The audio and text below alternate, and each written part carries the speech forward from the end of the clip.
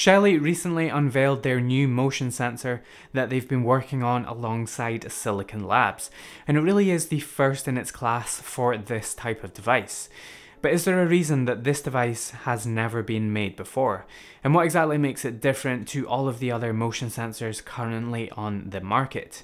In this review of the Shelly Motion Sensor, we're going to be taking a look at the full set of features it has to offer, as well as the performance. Full transparency, as always, I bought and paid for this motion sensor myself. This unit was not provided by Shelly. There are a few things that make this sensor pretty unique, and the first one being that it is Wi-Fi rather than the usual Zigbee, Z-Wave or RF. And before you all furiously rush to the comments to tell me the battery life will only last 1 week, that's actually where their partnership with Silicon Labs comes in, who designed an extremely low power Wi-Fi modem that actually makes this type of device possible. And they claim over 1 year of battery from its 6,500 milliamp rechargeable battery. It also has 256 levels of adjustable motion sensitivity, so you can really dial it in to suit your environment. It also includes a light sensor and a tamper detection sensor, and just like all of their other Shelly products, it can work completely offline with no internet access.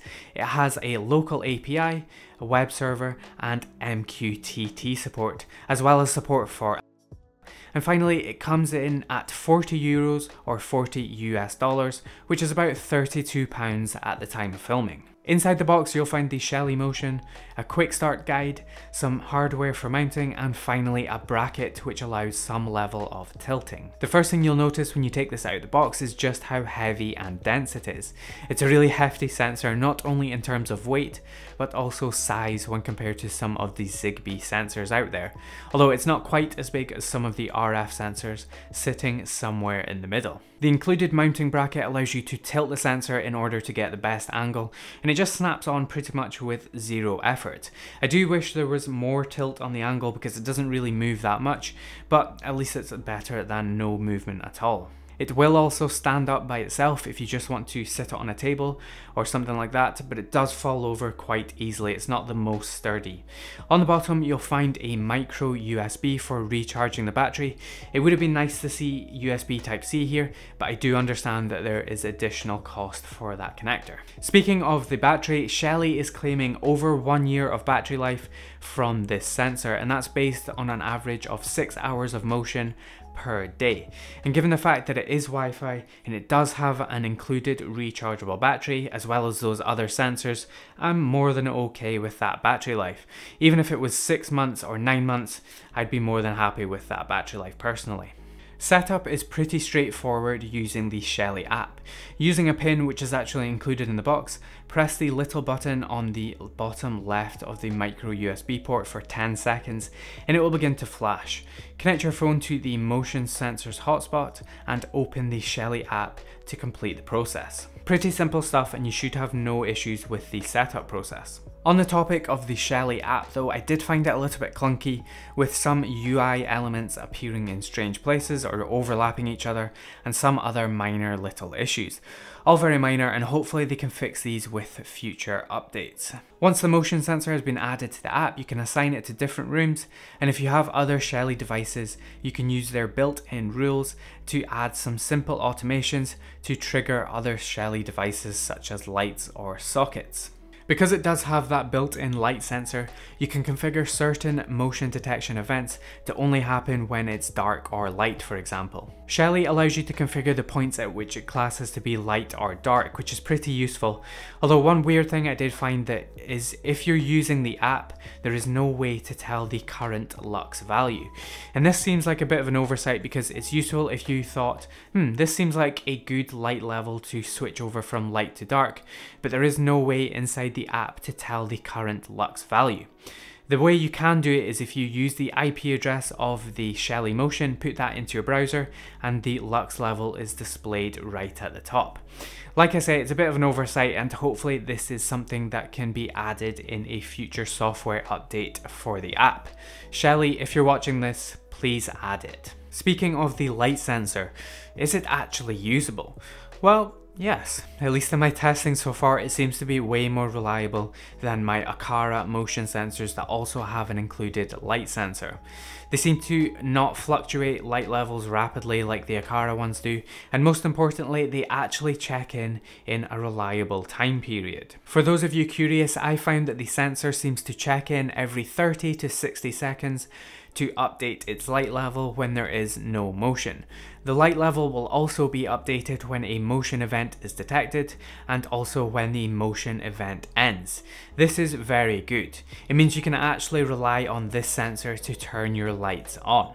The other sensor this guy has is a tamper detection sensor, which is also customizable with 128 levels of sensitivity, and when you trigger it, it kind of flashes all these different colors. I'm not sure how useful that is, but hey, it's a neat little trick. All of these customizations are able to be set in the app, where you can select the sensitivity for all the sensors, you can configure how many motion events from 1 to 4 before motion is reported, the motion blind time from 1 minute to 5 minutes, the operating mode, configure motion schedules, which lights to turn on with motion events, and how long to keep them on. You can also configure which devices are connected to the Shelly cloud so that you can control which devices are available when you're away from home. I really like that they don't force you into using the cloud and also provide local APIs for all of their devices. The level of granularity is really refreshing. One thing I would like to see is the ability to lower the motion blind time from the lowest 1 minute even down to like 10 seconds. I understand why they've done this, obviously to reduce the battery consumption, but it would be good if we could lower it more, even if there was a little message telling us that battery consumption would be higher than normal. Speaking of the motion sensor, let's finally get into the motion sensor performance. Shelly is claiming that it takes less than 200 milliseconds for the Shelly Motion to wake up, respond, and trigger another device. And I have no way of actually verifying that claim, but I can tell you, as someone that is extremely sensitive to delays, especially when it comes to lighting, I am more than happy with the response time from the Shelly Motion. Having the 256 levels of sensitivity is an excellent addition, and you can really dial in the settings to whatever you need them for your environment. Now, even though the minimum blind time is 1 minute like I said, it does still seem to detect motion even during the cooldown period, because the cooldown will actually reset to 60 seconds if you trigger motion, and also the motion light comes on the front. So it does seem that the hardware is capable of detecting less than that. It seems to be about every 3 seconds or so. It seems to be a software limitation. The motion sensor is able to trigger any Shelly light through the app, and you can trigger lights based on different events such as motion when it's bright, motion when it's twilight, motion when it's dark, or any motion, and you can select how long to leave lights on for after motion has stopped. Because this is also a security device, you can configure alarm zones in the Shelly app that when they're armed, you can receive push notifications to your phone to alert you of motion. But what if you want to integrate this motion sensor with other third-party devices? Well, like I mentioned earlier, Shelly has made this really easy by making this device available locally, and also has a local web server and a local API, as well as MQTT support. Be aware that if you do want to use this device to trigger an MQTT light or work with MQTT, I did have a slight but noticeable delay when triggering lights via MQTT compared to the native Shelly app. It still works great, but it's just something to be aware of. There is also a native Home Assistant integration, which immediately automatically detected the Shelly Motion, but it only ever seemed to update its values every 2 hours.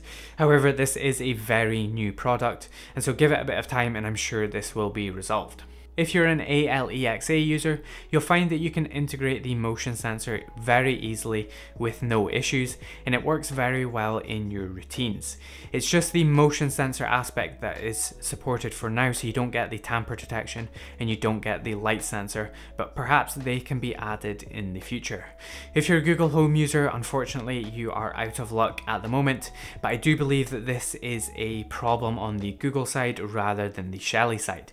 Shelly have came out and said that they will add support for Google Home as soon as Google will allow them to do so. In terms of reaction speed for all the integrations, the native Shelly app is the fastest response time as you would expect, with ALEXA coming in second with a very respectable response time, and finally in third is MQTT with a bit slow of a reaction time for my liking, but you might find it a little bit more acceptable for your usage. Finally, we come to the apparent elephant in the room, and that's the price. At £32 or $40 per sensor, on the surface at least, it would seem to be quite a steep price to pay for a motion sensor. However, the more I thought about it, the more it kind of started to make sense. Not only are you getting a highly customizable motion sensor, but you're also getting a light sensor that actually works, and you're also getting a tamper detection sensor too, all for a very similar price to the Philips Hue motion sensor, which again also has an included light sensor. However, unlike the Philips Hue and other similar sensors, because it's Wi-Fi, there is no additional hub required, and so there is a little bit of savings to be had there, and it also has rechargeable batteries. Obviously, the cost of these savings will start to negate the more sensors you buy. In addition, you're also getting lots of local control. And we also have to remember that this is essentially a market first for this type of device. There are no other devices, at least that I can find, that can claim to be truly Wi-Fi with all of these features, with local control, with a 1 year's claimed battery, and be hitting this price point. And so the research and development that goes into making a device that no one else is making in order to keep pushing the market forward is obviously going to impact on the cost of the device. So should you buy the Shelly Motion? I think if you're in the market for a device like this that ticks all of these boxes and the price of entry isn't too high a barrier for you, then this is an excellent device and it's definitely one you should consider. But what do you guys think about the Shelly Motion? Did you like it? Are you planning on getting one, or was the price just a little bit too high for you? Please do let me know in the comments box down below. Whilst you're down there, make sure to hit that like button and get subscribed if you aren't already. And if you want to consider supporting the channel, you can become a patron on Patreon, and your support allows me to buy hardware to make these videos. Thank you to all my current Patreon supporters. I very much appreciate your support. Thank you so much for watching, and I will see you in the next one.